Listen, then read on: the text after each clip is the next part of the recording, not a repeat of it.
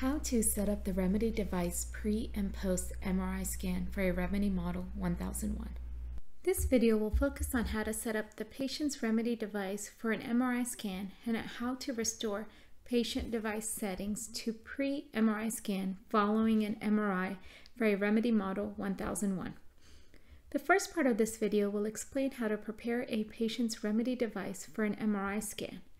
Before doing this, make sure you've checked the MRI scan patient checklist and confirm that the device is eligible for an MRI scan. If you need more details, please refer to the MRI checklist video. Here are the 3 steps to get the Remedy device ready for an MRI scan. Step 1. Interrogate the device. Step 2.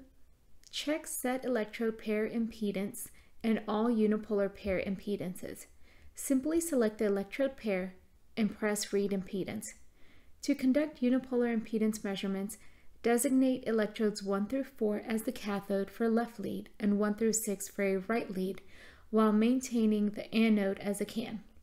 For more information on how to perform impedance tests, please refer to How to Perform Impedance Test video.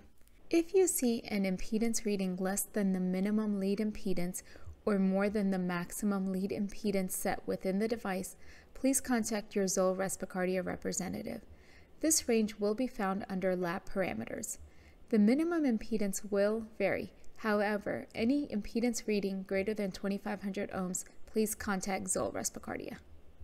This is a stimulated patient and therefore will read out of range impedance. Once the impedance testing shows all readings within range, move to the next step. Final step is turning off the Remedy device. Change mode to off and press program. Once the device is turned off, you can print a document of the current settings for your records by simply going to File in the Tools pull-down menu and selecting Print Current Settings. Once all the information has been collected, simply exit out of the Respicardia programmer.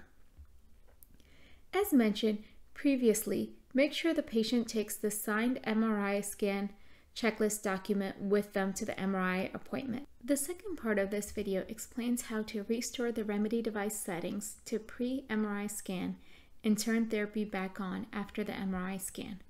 Remember, you don't need to use the same programmer for the post-MRI scan as you did for the pre-MRI scan. Here are the 2 steps for restoring the Remedy device after the MRI scan. Interrogate the Remedy device. An alert box will appear stating the device is in therapy disabled state due to the detection of a magnetic field, and the operating mode under the summary screen will state magnet. Select OK, then proceed to turning therapy on and pressing program. Important to note that even though the history tab states clear magnet OK, the operating mode is still reading as magnet in the summary screen. Simply re-interrogate and you will notice the operating mode now state therapy. Before closing the program, take a moment to review the device parameter settings.